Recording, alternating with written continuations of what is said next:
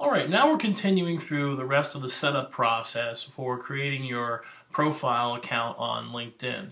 We've already verified our email address, and what this does is to make sure that you're not creating a bogus account, which we technically are for this video purposes, but we're going to be deleting this as soon as we're done. So what is this doing now? It is trying to find information based off of your email accounts and off of your information that you have put in so far. So my email address is listed for this Gmail account with PAFP in here, and I'm having to find myself and other people that I work with at PAFP. And I can connect with them and say, hey, I want to be friends with these people and add them as my connections. I could do this right now and just choose everybody by hitting select all, and I can hit add connections, or I could skip this step entirely. Now, if you, for a physician, if you're working in a hospital setting or a practice that has many different people, different providers in different parts of your practice altogether, you might want to do this so that you're connecting with the people professionally that you work with on a day-to-day basis. Why is that important? Well, in case for future proofing, if you happen to move on from this for the current hospital setting, if you move to a different practice, if you move to a completely different state, part of the state, or across the country, you have professional contacts, people that you've worked with that can give testimonial to what type of character that you are.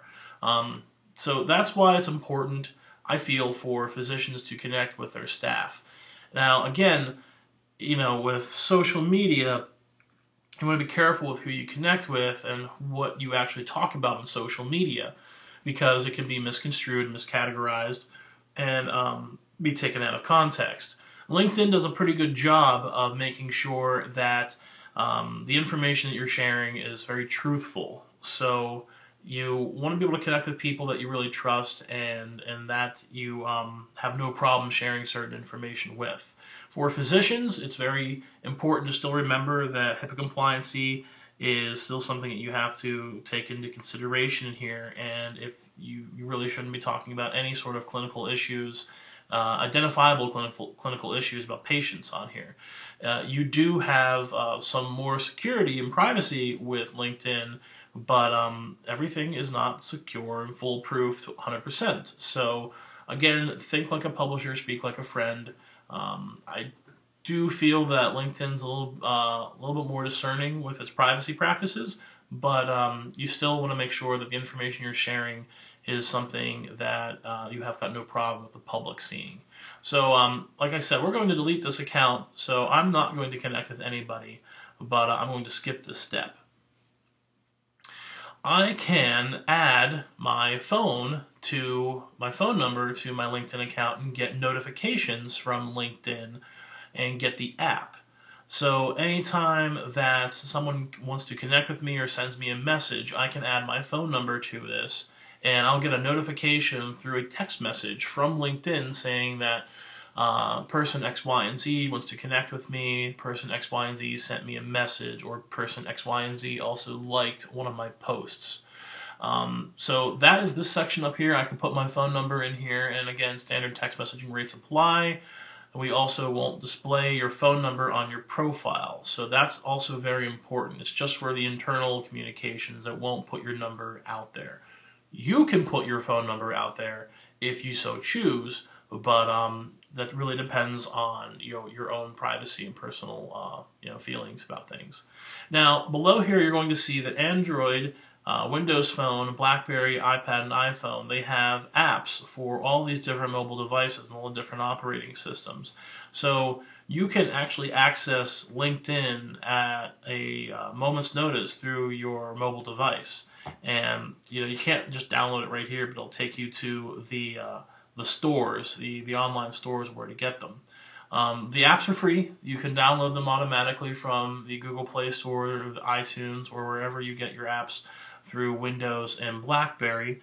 But once you have an account set up, all you have to do is load up the app, type in your username and your email and your password, and you're logged in. So we're going to skip this for right now because I'm not going to attach it to my phone.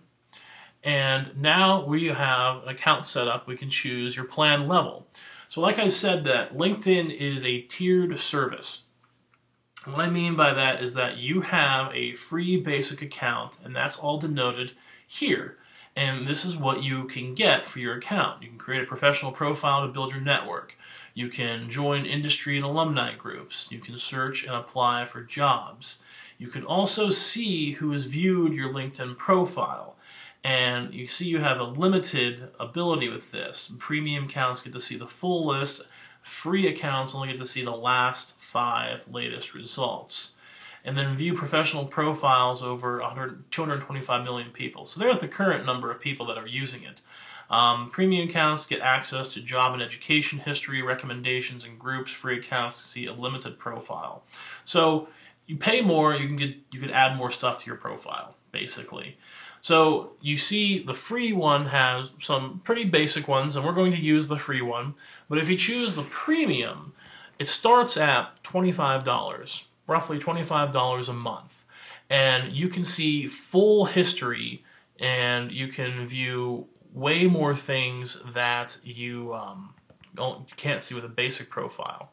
One of the things that you'll notice is that with a basic profile, you can't directly message people that you don't know, or you're not connected to. So with free and basic, you can't do that. With premium, you can.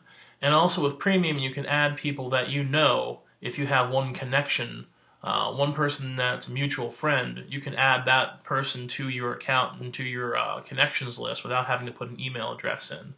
And you can also have the ability to sort and organize things more, so save profiles into folders, add notes and contact information so that you can look up physical addresses, fax numbers, phone numbers, more information beyond there, and you can reach out to a lot more people. So this is something as a physician I would suggest hold off on the premium account just yet. Go with the free one. You can always upgrade at a later point. So for this video, we're going to go with basic, and we can show you some of the premium stuff a little bit later. So we're going to choose basic, and we now have our profile page starting to set up. So the next video, we're actually going to create more parts of our profile.